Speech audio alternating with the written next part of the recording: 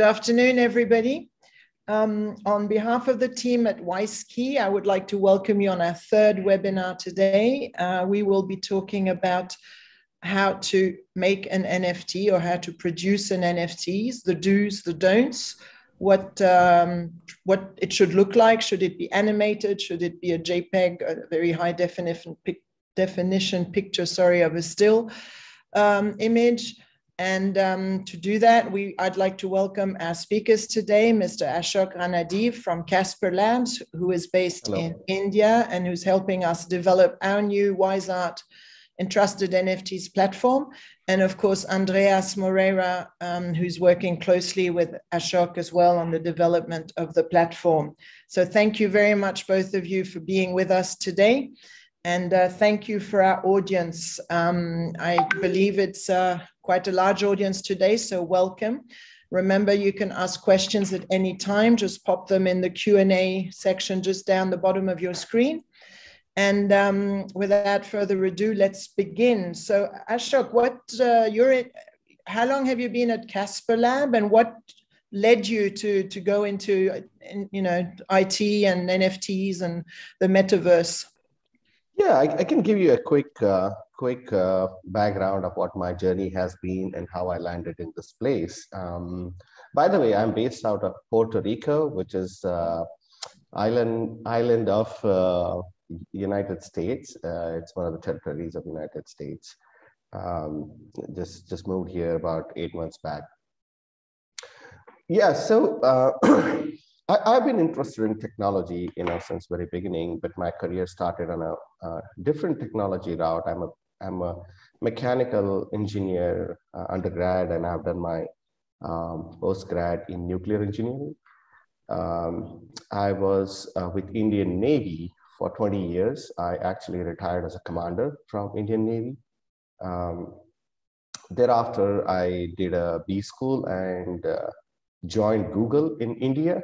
I was with Google for 12 years, India for about 4 or 5 years, then Singapore for 3 years, and then they moved me to US for about 4.5, 5 years. Sometime in 2019, when it was 12 years and my kids were, out of the house, I was kind of thinking what to do next. And blockchain came up as technology area of interest. So CasperLabs happened then, when Rinal, our CEO, and Meda, our CTO, kind of convinced me that this is the next big thing for the mankind.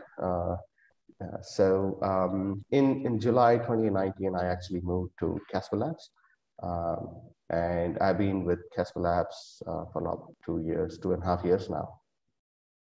Fantastic. In CasperLabs, it's been a little weird journey to the technology. It's not very straight what you see these days, right? But it's been fun.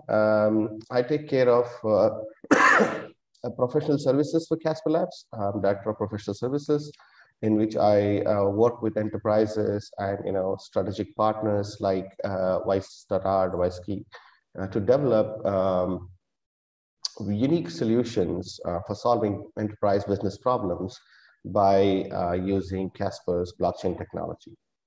Okay. I can well imagine, being a commander on the Navy, that you would have had already some security issues as well within your communications and all that sort of thing. Is that correct? I mean, yes. So I have to keep that part of my life in complete darkness, and I don't peep into it. And I don't let anybody else peep into it too much. My wife didn't know what projects I'm working on. What am I doing? So you fell in the right place with WISeKey, who've been professionals for 25 years in cybersecurity. Yeah. So that's cool. Andreas, what led you? You're a bit of a younger generation. What led you to this world, this metaverse?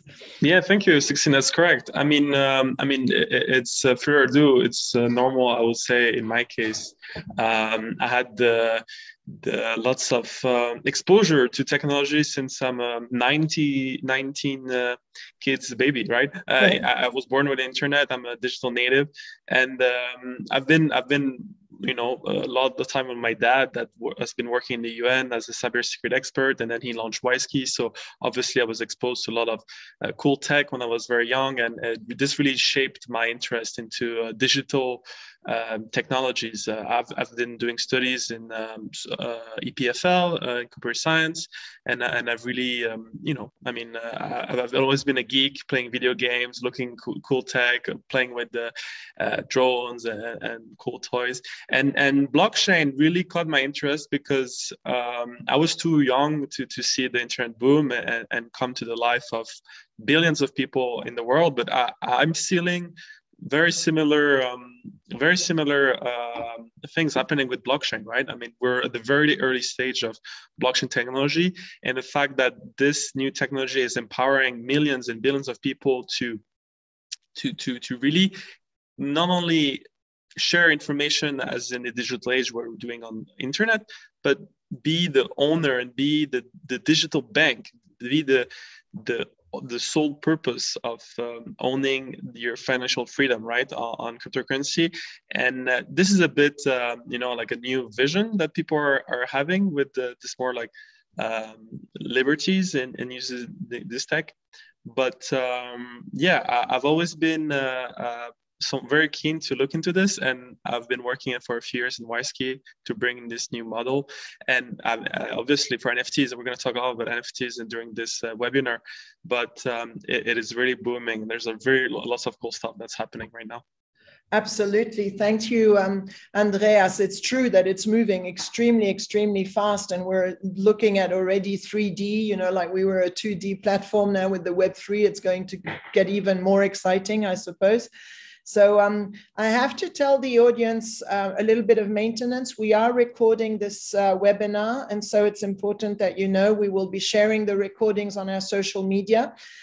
Please don't forget to pop your questions down below. I've already got one comment from a gentleman in Paris, Thierry Salah. Hello, everybody. So he's just saying hello. So thank you for being there, Thierry. At WISeKey, the WISe.ART platform is fairly recent, right? So we're still in development phases, but we've started with our Basel and Miami week, which is the biggest event. And this year it's really been big on the NFTs and everything. So we've started to upload our artists.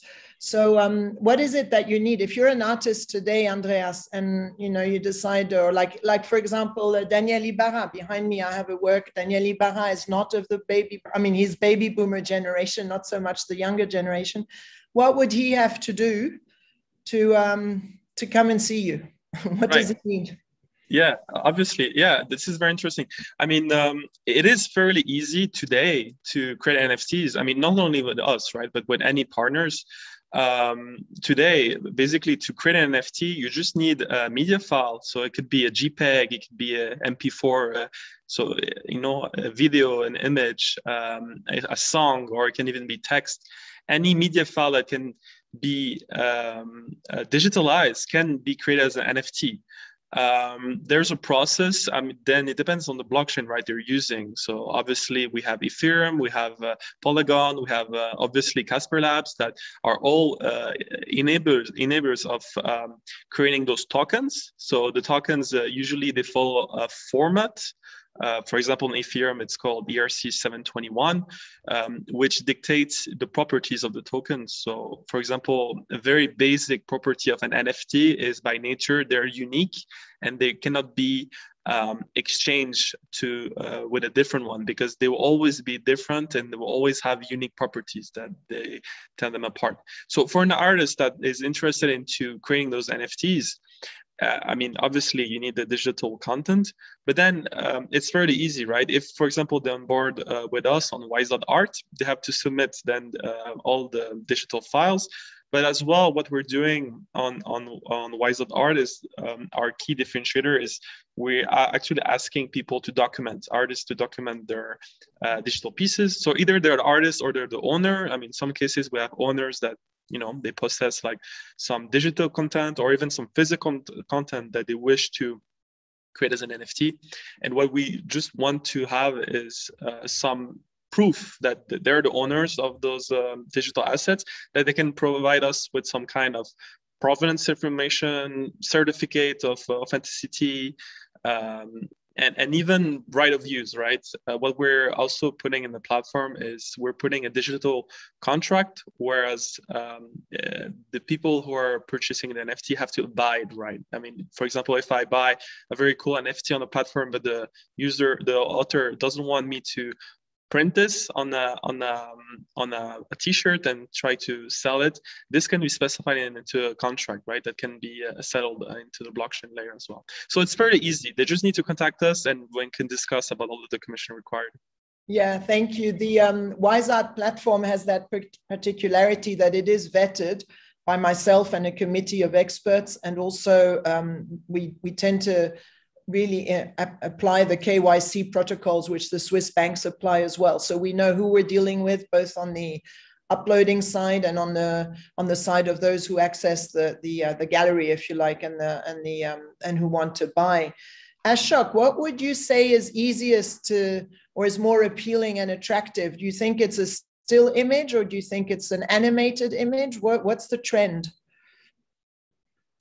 Well, before I jump to your question, I would like to add to what Andrea has been saying, and this is a whole new word for artists, right? My wife is an artist, so I know, and she's from the older generation, as you mentioned, Sixtine. So she paints with the paintbrushes and palette in her hand.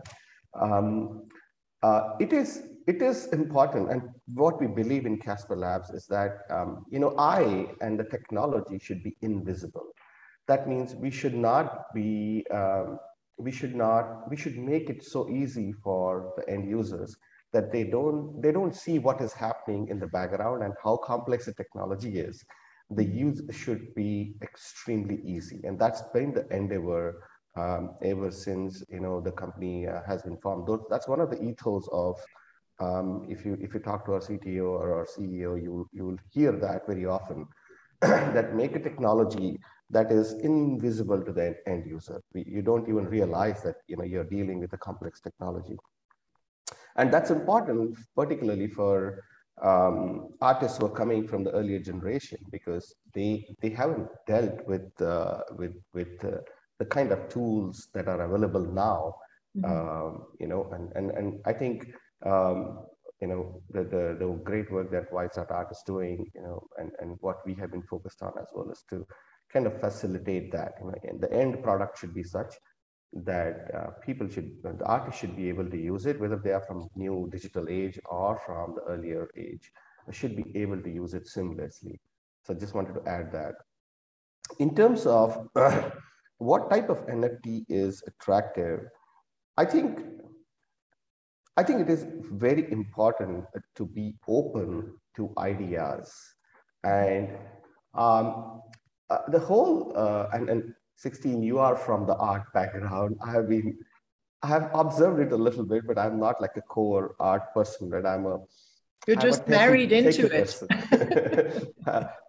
So what I understand is artists are an expression of what's going on in the society.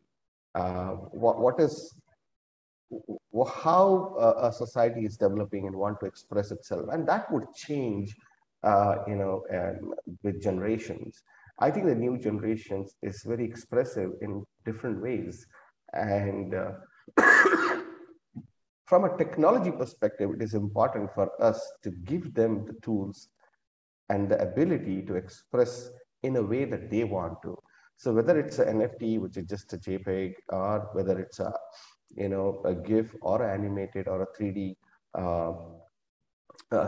art, things are now possible on the digital platforms, and it is important for us to be able to make it easy for the artists to express themselves in the kind of medium or form they want. Yeah, absolutely. And this is a good cue because I was going to ask you as well. I think it's a new medium for artists to express themselves, and as photography was, and then as video was when that first came out. But I was going to ask you about sound. That's what I was saying. That's a good cue there, your phone. But what do you think? Is it more difficult to upload something with sound, with an audio component? No, I mean, the beauty of technology today, and Andreas will vouch for me here, is it doesn't really matter. If as long as you can express a particular content in any digital form, you can put it as an NFT and it becomes immutable. It is unique because it's a non-fungible token. It has all the metadata that you would like to associate with it.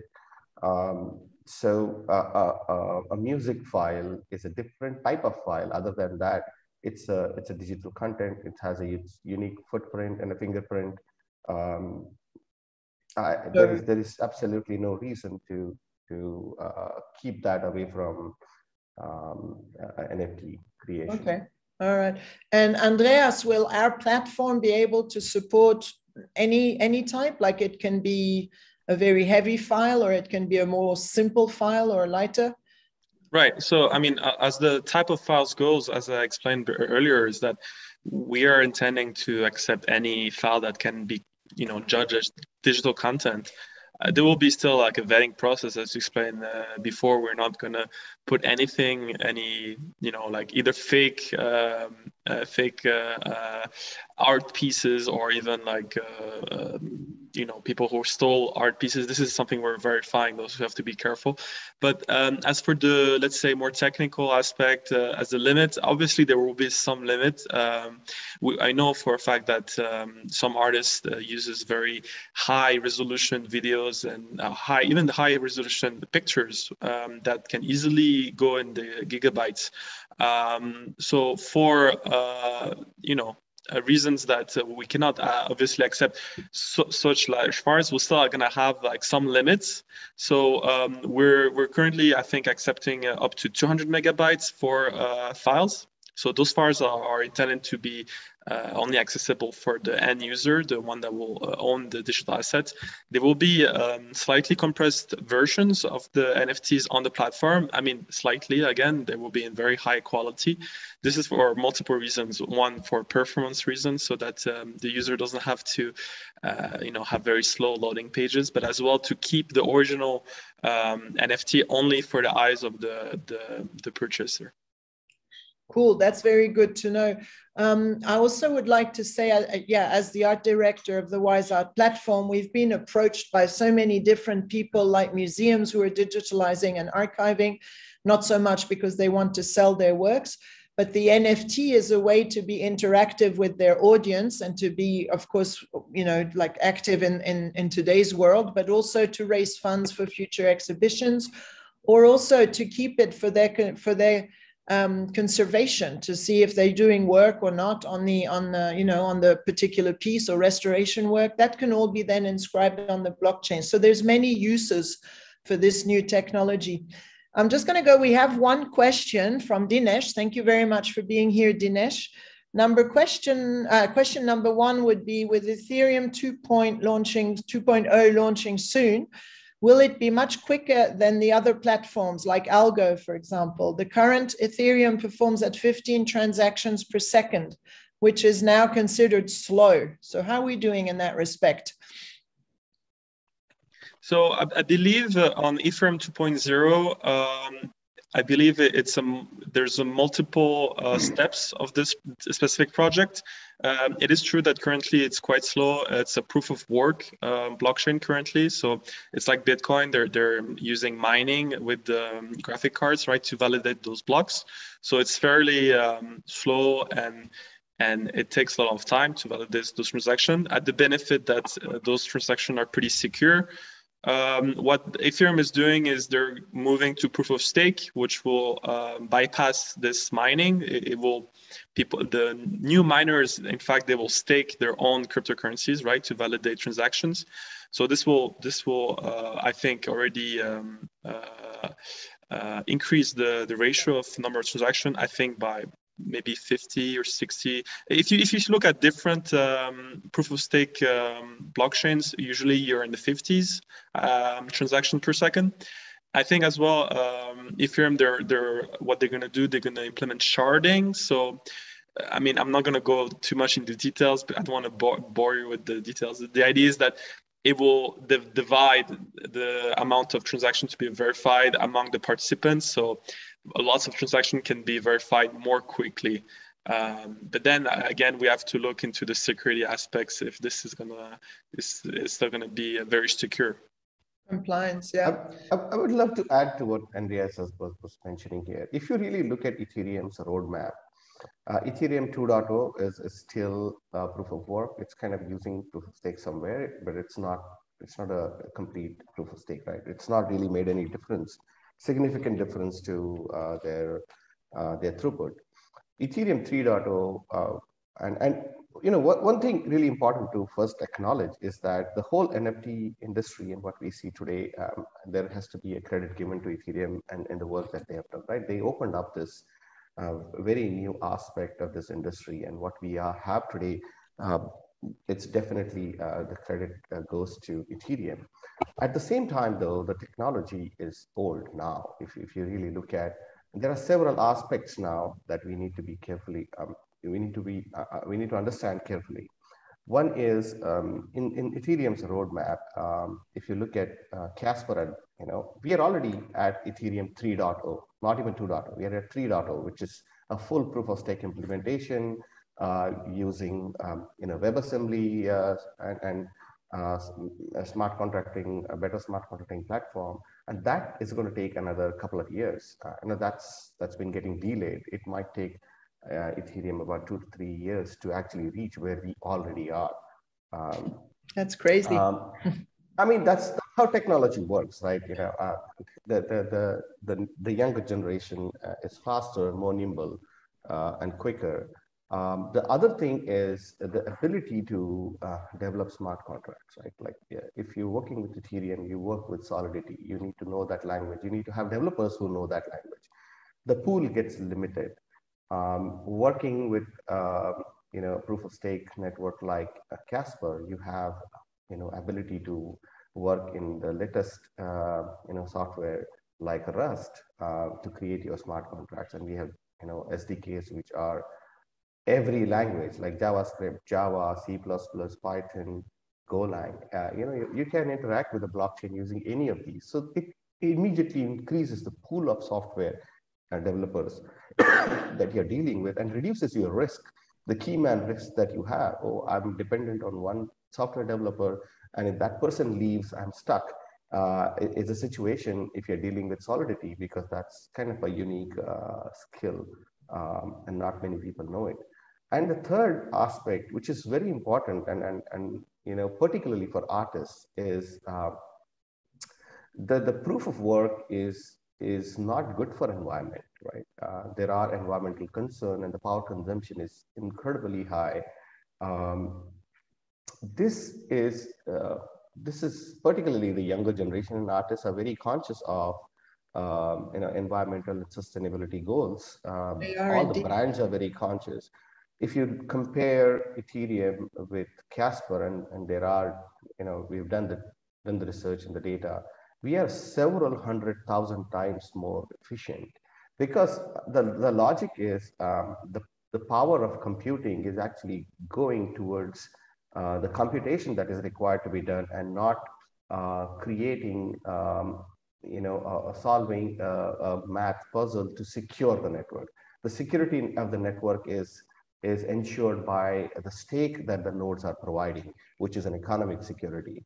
So there is the fundamental change there in the way, you know, we are looking at, and I think there are options available, and you don't have to hold your breath for Ethereum 2.0, 3.0. Okay, that's a good answer. Dinesh, I hope we've covered you. You've got another question which would be addressed to both of you about music NFTs along with fractional royalties. In particular, will WISeKey be able to support music NFTs? Yeah, I think we will, right? Yeah, I mean, I don't think I have to detail my answer too much. Yeah, obviously, this is one of the aspects we would like to see. I think it's very cool that some independent artists, instead of seeking a label, or it can be a painstaking, process, they go and upload their pieces as NFTs. This could be very fun, I think, for the music industry. Mm-hmm. Yeah, and there is another part to Dinesh's question. He's talking about fractional royalties distribution. So if we look at the current implementation of ERC 721 on Casper blockchain, the NFT, and we have a comprehensive solution of NFT, KYC contract, as well as auction contract, right? And so the way it has been implemented is royalties can be distributed through the smart contract, at the time the purchase is executed or the auction is complete. So a big capital yes there for implementing automatic distribution of royalties. Yeah, I think it will also be a huge collectible. There's that collectible aspect to it, and a lot of people will adhere to that. I mean, again, back in for us baby boomers, the vinyls, which are, by the way, all coming back. I wish I hadn't gotten rid of my collection, but I mean, there was that idea that you had all these, collectible pieces, and it's the same with in that respect with basketball and the hot shots and that sort of thing. People tend to like to collect things, and I think the NFTs is the perfect medium to do that. We have another question. Will WISeKey have their own tokens within their wallet? Dinesh again feels like everybody within this space has tokens. My 10-year-old neighbor has his own gaming token, and it trades for $0.125 within the market of a $750,000 cap. So poor Dinesh feels left behind. Don't worry, you're not alone, Dinesh. I'm also way behind there. So what is that? Why, how does that happen? What's the pricing? How does one do the pricing? Well, first of all, good job on your neighbor. You already understood how this is working. I mean, the pricing, I don't know about the pricing. It's very obviously, the way market caps works can be sometimes misleading. For example, if I issue, let's say, a 1 trillion token, a number of tokens, and I'm able to trade one of those tokens with someone for $1, well, technically the valuation of this 1 trillion token will be $1 trillion, right? I think the very important metric, right, that we have to pay in mind is as well volume, to see how many actual traders and how many people are, trading this specific token, to see the interest. But I mean, I'm not going to go much more in details with this. I'm going to go more to the first question, was if WISeKey is going to have their own token for the platform. I mean, the answer is yes. We won't have it currently now, because obviously we're really focused into bringing the marketplace into fruition, to have lots of artists working with us, to have very cool technology partners like CasperLabs working with us to propose a very cool mechanism that we can only afford with some of those blockchains. And yes, we have a roadmap in our future. We have token integration to have even more very cool stuff that will be unlockable for the token holders for the platform. Cool, that sounds good. I can say that we've already got a few artists now uploaded on the platform. We've got some animation. We've also worked with a few artists who are going to get inspired by archival or items with archive value. For example, parchments from museums, or like unique papers from the Red Cross, things like that. So, and these artists are very creative in order to make that piece, again, collectible. So you'll have the physical piece, and then you'll have that digital piece. One of them is Pedro Sandoval. He's currently working on a very, very prominent collection in Spain of old masters. So, we're very excited about that. So watch this space. We have another question from Gianluca. Thank you for being there. It's more like a comment. He says the NFTs may assist in promoting bands.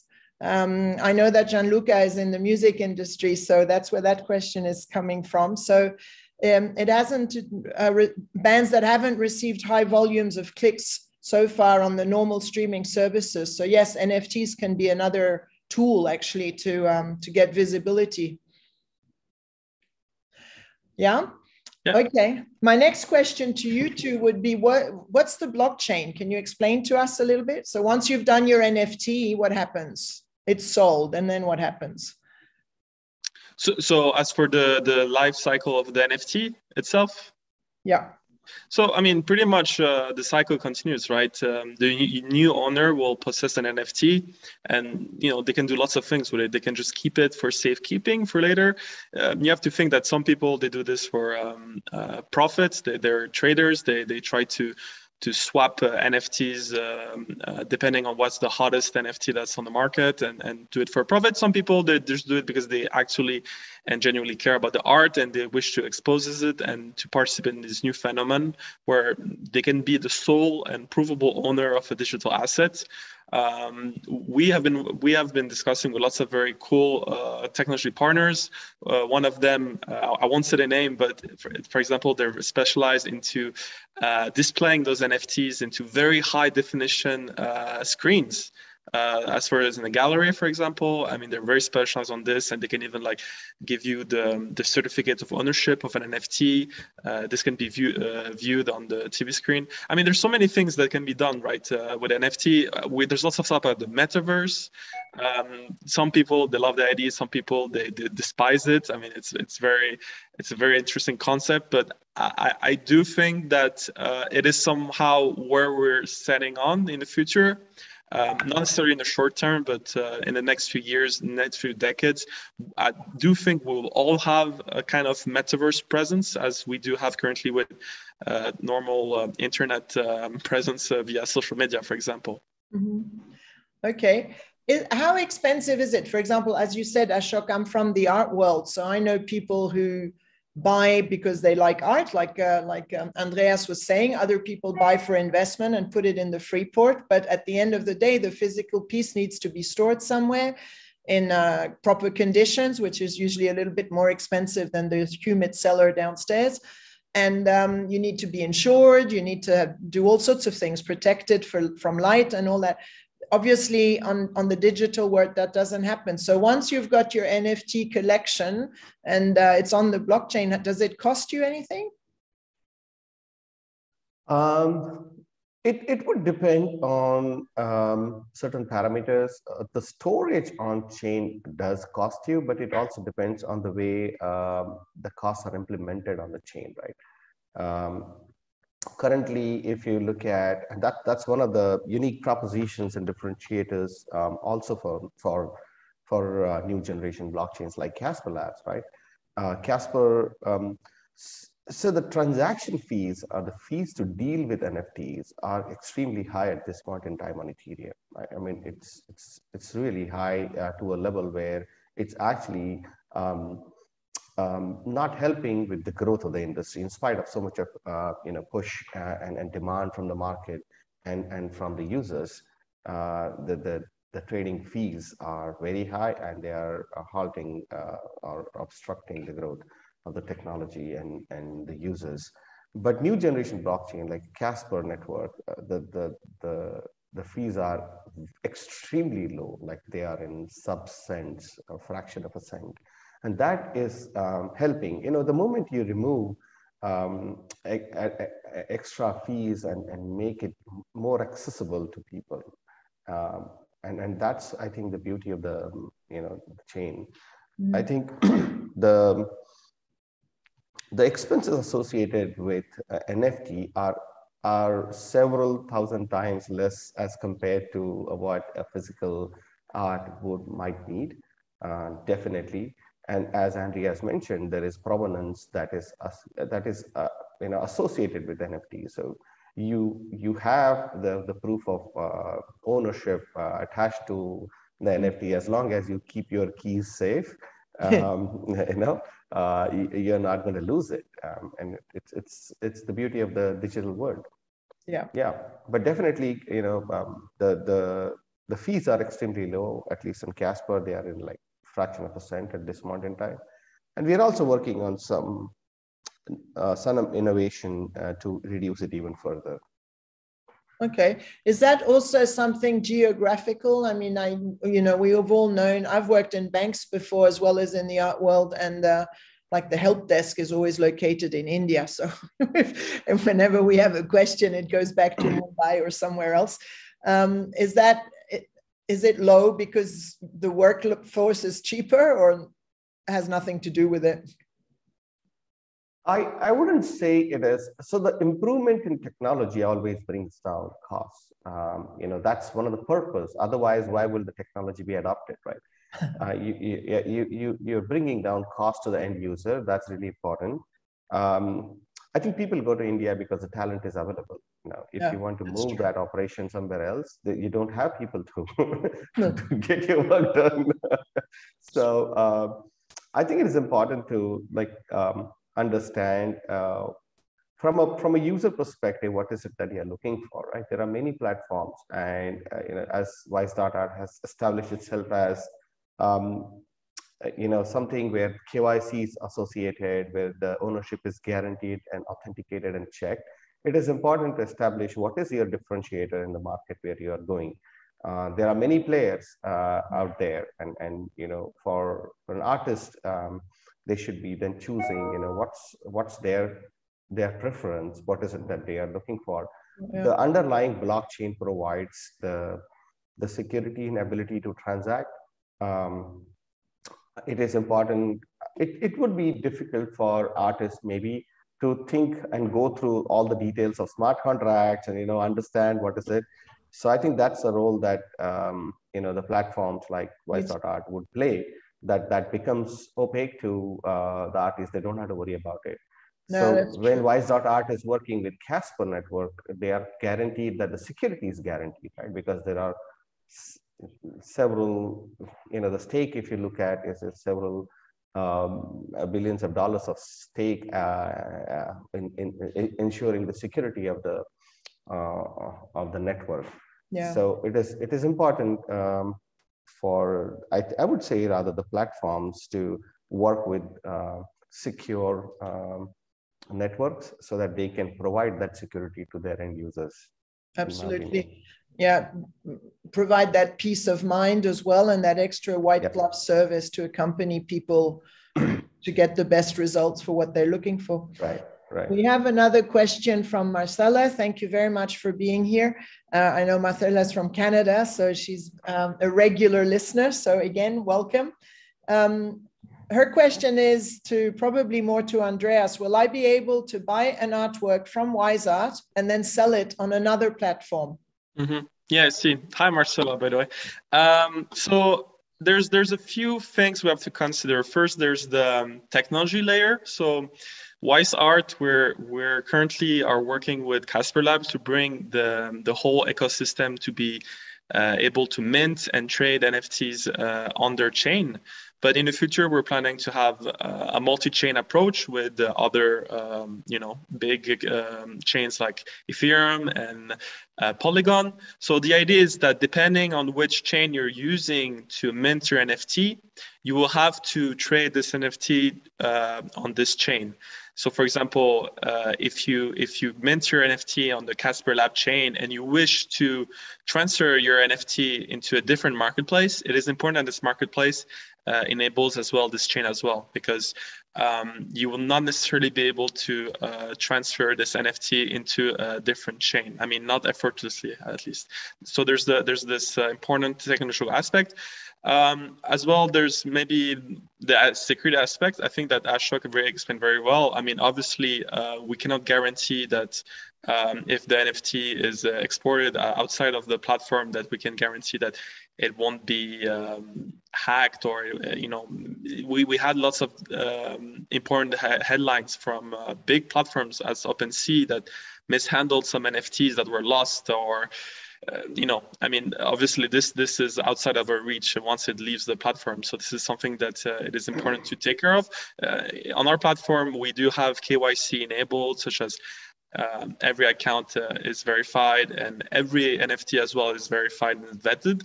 you will lose as well the provenance information that is associated to this NFT if it's going into a more open marketplace. Again, like OpenSea. OpenSea, they don't do any vetting, any verification process on your NFT. So you will lose, again, this aspect if you choose to transfer. Technically, yes. I mean, we can enable transfer.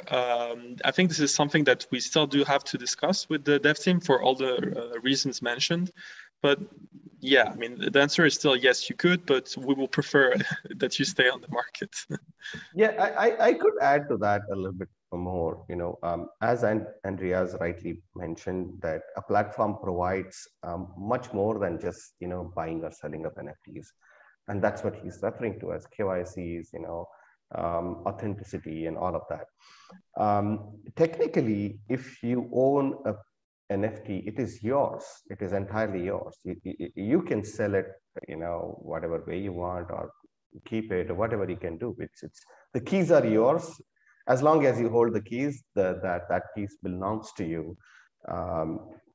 But other aspects are important when you're trading, and also access to the market, right? And if a platform provides a number of users coming to the platform, so that you're visible, when you're auctioning something or selling something, you want number of people to be bidding for it, and that's again something that platform provides you. In terms of technology, interoperability of chains is going to come at some point in time. Right now there are technologies which are evolving separately. But the core standard that NFT uses, which is called as ERC-721, is something that is being used by everybody. People have made advanced, additions to it, like Casper has its own enhancements to ERC-721, but the core standard remains. And sooner or later, there will be interoperability within chains happening, and what you're saying might be easier to implement in that situation. I hope it helps. Yeah. What about currencies? Because like Dinesh's neighbors, invented his own gaming token. Like if you're buying on the platform, or you're uploading on the platform, you're selling with one currency, somebody else wants to buy from his wallet with a different currency. Is this like, dollars and euros, and do you just have to have a whole lot of different ones, or how does that work? So I mean, you could eventually, yeah, of course, exchange the NFTs into different currencies.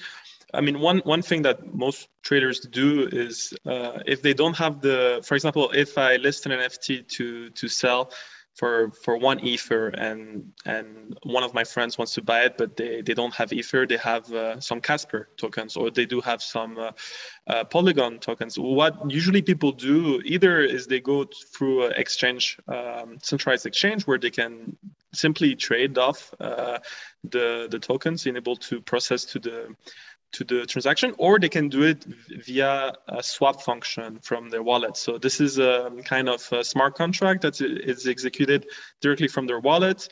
And this enables to very simply and securely transfer and exchange your tokens with someone else that you don't necessarily know, but this is verified by a smart contract, and it incurs some cost. I mean, I know, for example, on Ethereum is quite expensive to use this swap contract. I will expect that on CasperLabs it's much more efficient, and this is why it's fairly easy. It's not a problem, right? If you don't have the specific token, or even for payments in fiat, right?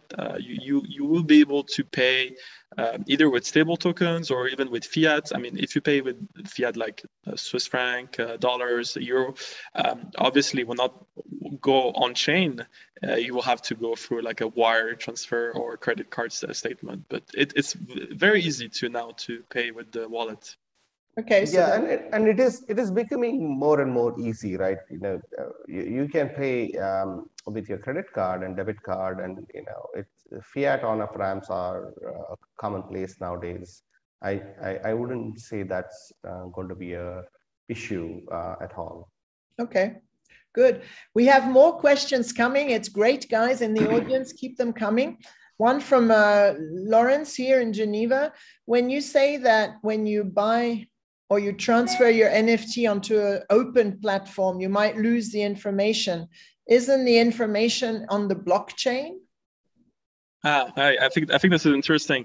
I think there's lots of misconception on what actually is the NFT and what the NFT stores. So the NFT itself is, again, as the acronym specifies, it's a non-fungible token, and it's important to really pay attention that is a token. So it is a token that you hold into your wallet, but then what is the image or the video that's associated to it?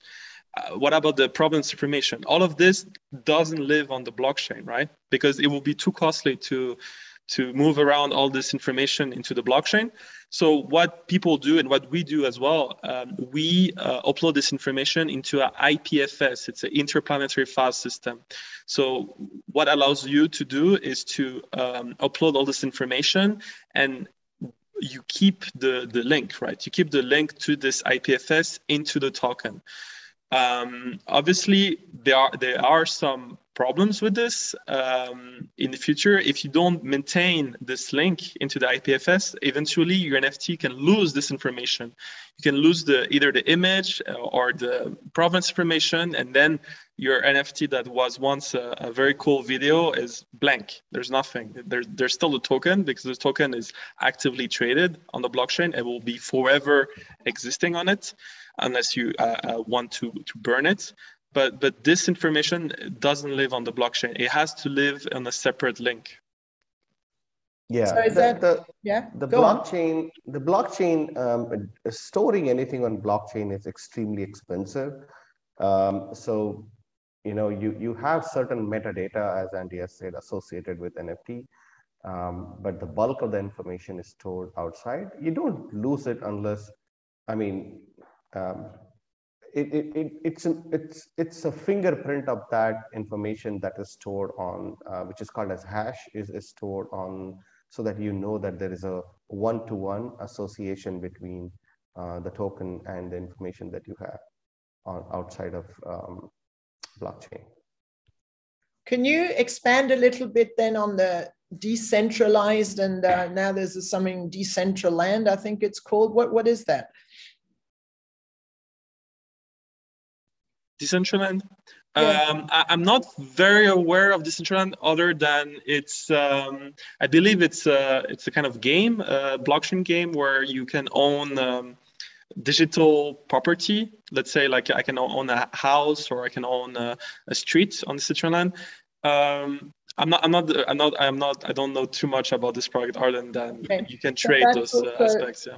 It's just a game that is stored on the blockchain. I thought it was something that was a new product again. That, you know how we're talking about, we want to get away from the centralized or the banking system, and so we've created this decentralized. So maybe expand a little bit on that. If the information is not stored on the blockchain but somewhere else, isn't that the same as being stored again on a I mean, less sophisticated, maybe a Dropbox or something? I don't know. Yeah, I mean, for example, in the case of Decentraland, again, since it's a video game, and you have all those assets, right? I can own a building, or I can own maybe a country. The token itself, this stays in your wallet, but the assets, let's say the images and the environment, the 3D models, those, they have to live, you know, in a sort of a database. So then the question is, how do you store this information? If you store in a Dropbox, for example, I mean, it will be easily either you can lose it, or someone can access to it and wipe it out, the content. So you have to be very careful. This is why we use IPFS. The access point is more secure in some way. So yeah. Okay. Yeah, and also replicated. So, you know, you won't be able to just delete the information from IPFS. Yeah. Okay. Ashok, you said we shouldn't lose our keys. What happens if we do? Oh, it's like getting locked out of your house with no locksmith available. So that's one of the very important things that, you know, you hear people losing their keys and losing, you know, bitcoins worth millions of dollars. That's essentially what is happening, is people are not careful about keeping their keys. So in the decentralized world, you generally work with a key pair. There's a public key and there's a secret key. Public key is the one that you announce and you give away to others so that they can transfer things to you. But for you to transfer what you have in your wallet to anyone outside, you need to use your secret key that's only known to you. So it's really important when you generate, and I couldn't emphasize this more, very, very important for you when you create the wallet and when you generate your keys, keep your secret keys really safe. Take a printout, put it in the bank locker, copy it on a pen drive. Don't lose it, don't give it away, because that's really like giving keys to your safe box to somebody else, and it can be taken from you, and you have no recourse of getting it back. If you don't, if you lose your keys, you lose your ownership, essentially. Well, that's scary, huh? All right, guys. It is scary. If I may add, yeah, it is scary. I think. I mean, there are lots of views on how you should handle the keys. Some people say, please don't leave your cryptocurrencies onto an exchange. You will lose everything. I do think you have to educate the people to understand what are you actually doing. If, for example, you create a Coinbase account and you invest 1 million in Bitcoin and you leave everything there, you have to understand that technically the Bitcoins are not yours. I mean, you did bought them, but you don't have custody of them. Coinbase have the custody of them. So you have to think, are they more safer when Coinbase custody, or are they more safer with you? I mean, I do think currently it's much easier to handle the keys as it was a few years ago. As Ashok explained, we have lots of horror stories of early users storing their keys into their hard drive, and there's a technical malfunction and the hard drive is not accessible. So you have literally a computer worth technically millions or hundreds of millions of dollars, but there's no way to access to the keys anymore. And those keys, they're impossible to guess. They are, I believe, to the power of 100 different combination of keys possible. So good luck finding this. This will take you trillion of years to hack with a computer. So once you lose the keys, that's it. As Ashok explained, that's it. You lose it. So my main idea, my main takeaway is either you leave it into the custody of someone that you really can trust not to take it from you or not to lose it, or you have to be the soft custody, but then you have to be prepared to understand what is the responsibility behind this. Mm-hmm. And are they, like, visually, are they very long codes, lines of code? Yeah. So, yeah. I mean, for example, on Ethereum or in Bitcoin, those are the private key is a very long string of characters. Usually it's impossible to remember by memory. So what a lot of wallets are using is seed recovery. So instead of having to copy a very long string of maybe 50 or 100 characters that are random, you have to copy somewhat like 12 or 24 keywords. So those can be very random words like table or sun or cat whatsoever.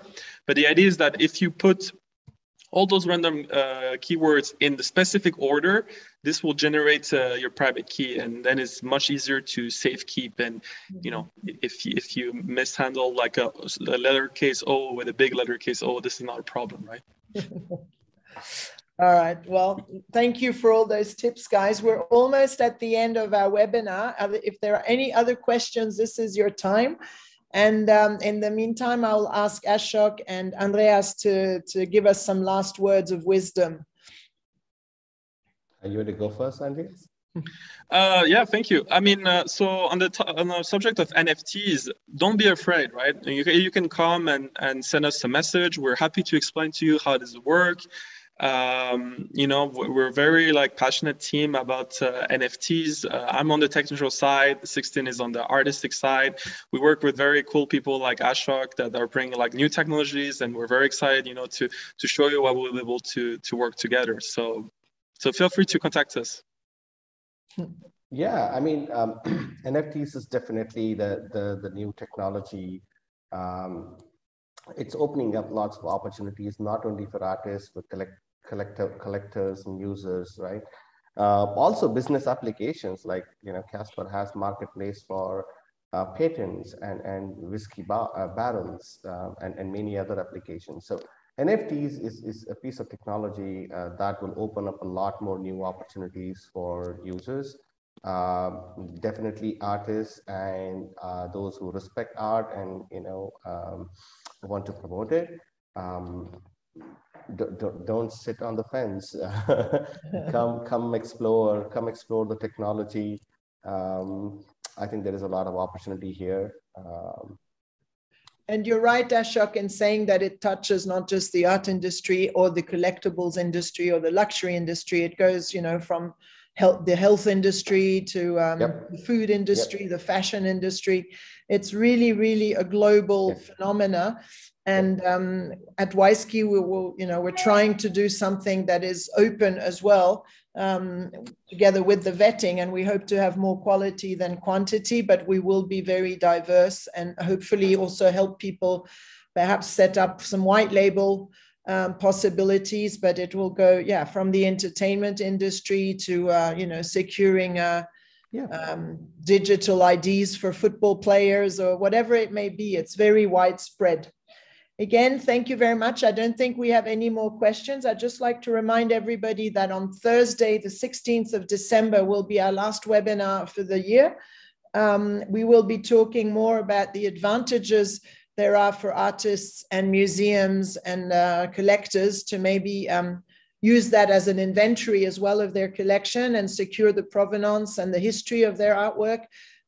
So in a different sort of less commercial maybe aspects of how NFT and this technology can be used.